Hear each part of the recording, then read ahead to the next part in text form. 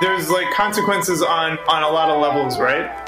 So on the one hand, I'm hoping that the Indus civilization and a much greater movement and understanding of the way egalitarian complex societies, or even all egalitarian societies, how they reproduce themselves and exist, I would hope that it would help us realize the importance of collective solutions to social problems.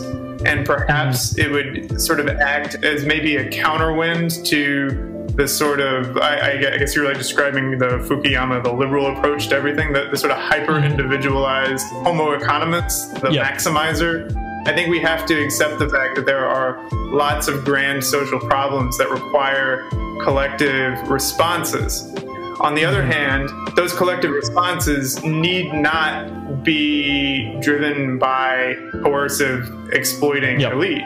Like they can come from emergent bottom-up processes. And I think that's very exciting, because I think that's a capacity in human political economy that's not getting nearly enough attention, so to speak. It's almost been denied.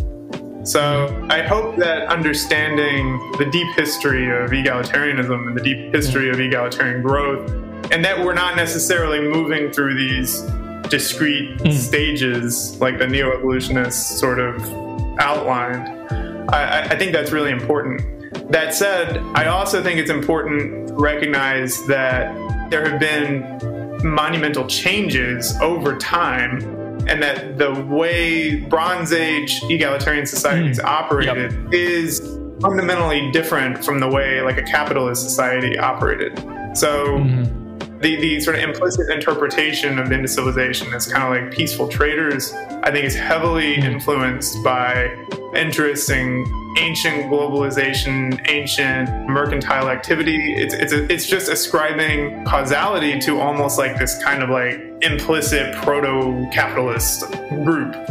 And I think that's a misstep also. So the Bronze Age economies are different from Iron Age economies, are different from capitalist economies, and we have to understand that. And with each revolution in time, the range of human possibilities has been restricted and changed and modified. And so we need to really do what we can to remember.